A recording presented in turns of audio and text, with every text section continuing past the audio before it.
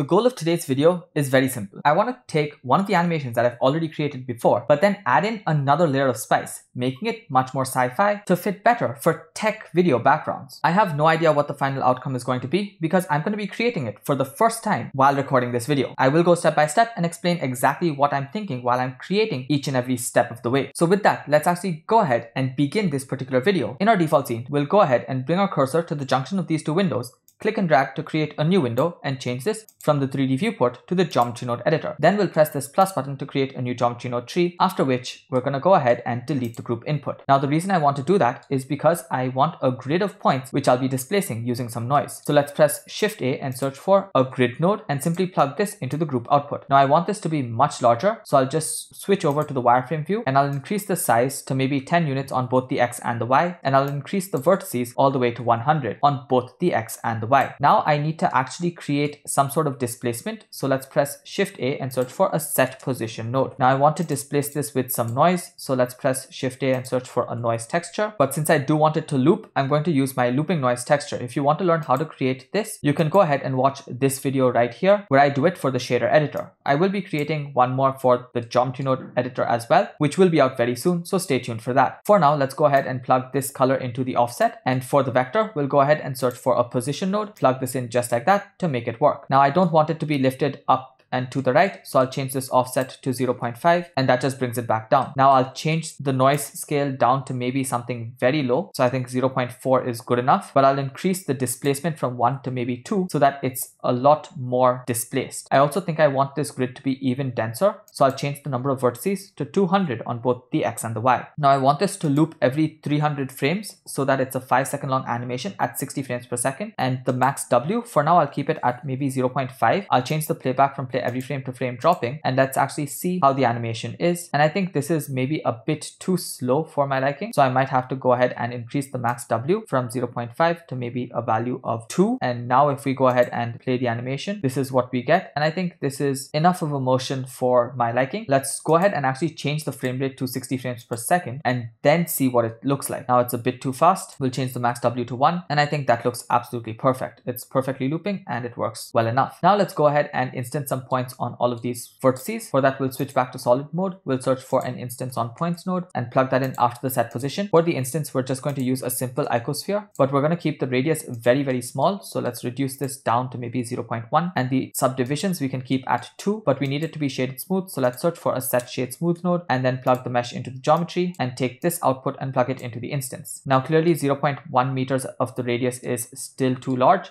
So let's reduce it even more, 0.001. That's too small. So maybe we'll just keep it at 0.01 meters. Now for each of these points, I want there to be a random value associated with it, which I can use to actually light them up. So to do that, I'm going to actually capture or store a named attribute. So let's search for a store named attribute, plug that in right here. And I want to store a floating point number for every single point. But remember, each of these points we've already converted to instances. So we'll change this from point to instance, and I'll name this random value. The actual value can be a normal random value. That's not too much of an issue. But the problem is that I want this random value to change over time, and I want it to loop after 300 frames. So I can simply keyframe the seed value, or to make it automated, I'll go ahead and use a scene time node, and I'll make it loop every 5 seconds. So I'll press Shift A, search for a math node. I'll change it to modulus right over here so that we get the remainder after division. I'll plug the seconds in over here, and I'll change the value to maybe 5 itself so that it loops every 5 seconds. Let's just plug this into the seed and see what happens. But to actually visualize it, I'll have to be in my shader editor and actually apply the material. So let's go ahead and set the material. Let's shift this to the side, press Shift A, search for a set material node, plug that in right here, and we'll just choose the default material because we're not using that for anything else. Now, since I want to play around with this as well, I'll keep this window open. I'll tap N to remove that side panel, and I'll click and drag to create a new window. Now I'll switch this over to the shader editor, and since this is the default cube, the default material will be attached to it. If it's not, you can always come over to the side and select the material from here. Now I want the base color to be some sort of a dark color for all of them, so we'll keep it maybe a dark bluish color like this. But to actually see these changes, we have to switch our viewport shading to rendered, and in my render properties, I'm actually going going to switch on bloom and screen space reflections. And the world background, I'm actually going to darken a bit more and make it a nice bluish color, just like that. For the time being, I'll go ahead and disable the light as well so that I just see the points. Now let's use that random value that we were capturing over here. And to use it, we're going to search for an attribute node. And remember, this is storing it for every instance. So we change this from geometry to instancer. The name is rand value, and I'm going to use the color to drive the emission. So I'll search for a color ramp so that I can make it such that only a very few of them actually light up. Let's in right here.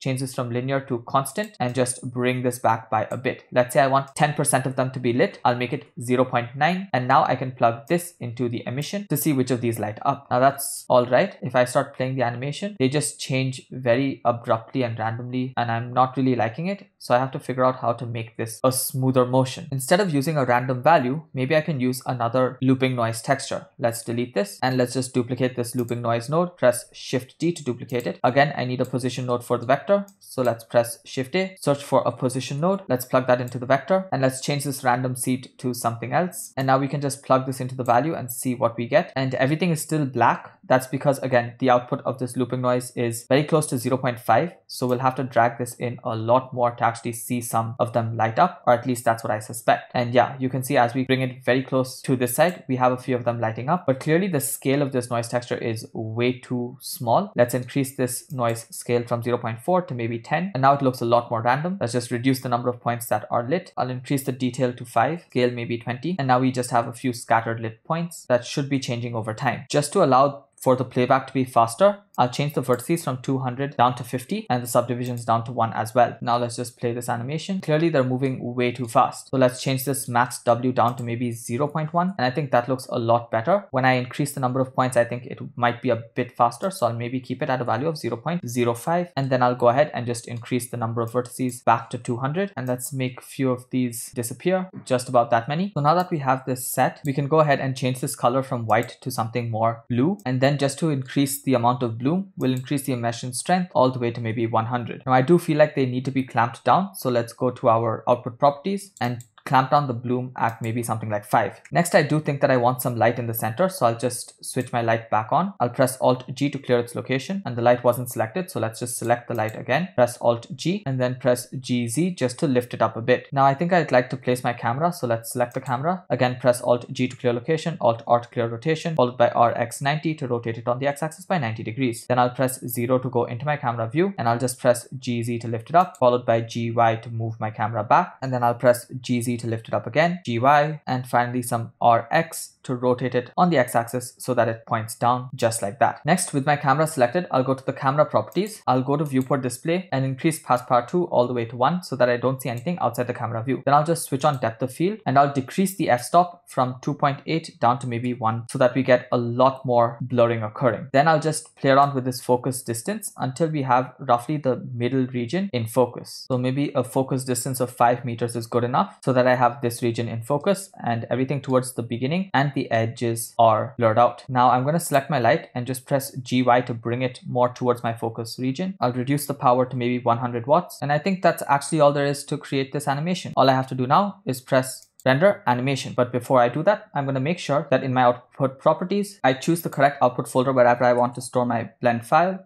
File format, I'm going to choose FFmpeg video. I'm going to change the encoding from Matroska to MPEG-4 with an output quality set to perceptually lossless. Apart from that, in my render properties, I'm going to actually go all the way down to color management, and under color management, I'm going to give it a high contrast look just to make this a lot more sci-fi. With that, I might try checking if the light color can be changed to a slightly more bluish color, and I think that's good enough. Once I'm happy with the way everything looks, I'll go ahead and press render animation. I know this was a very simple one, but I think this is a video that was necessary to be made to slowly upgrade what we've already done in previous videos. The next couple of videos might be a little simpler like this because I'm trying to upload multiple videos in advance, so I'm creating many videos per day. There is one thing that I did want to ask all of you, which is, would you be interested in demystifying concepts that go beyond Blender? One of my best performing series are the Demystifying Nodes series, where I demystify different nodes like the vector math node, the light path node, the noise texture, and I talk about maybe the algorithms that go on behind creating those textures. I do plan on creating many more of those videos, but before I get into that, would you be interested in watching other videos where I demystify concepts that may not be directly linked to Blender? For example, I'm currently conducting a couple of guest lectures in various universities where I demystify Fourier transforms. Now, Fourier transforms and Laplace transforms are used everywhere in engineering. However, the Fourier transform is used exclusively for all of your audio signals and audio processing. Without Fourier transforms, you wouldn't be able to compress videos the way we do at the moment. And it's actually a very fundamental concept in math. As I use Blender to actually explain it visually to various college students, I do wonder if all of you would be interested in watching a video on those as well. Let me know down below if I should create videos on topics like that or whether I should just stick to Blender 3D concepts. Other than that, thank you so much for watching. And if you like this content, definitely check out other videos on my channel because I post videos every single day. So there's definitely something or the other that's just waiting for you to discover them. Until my next video comes out tomorrow, keep creating and don't forget to stay creative.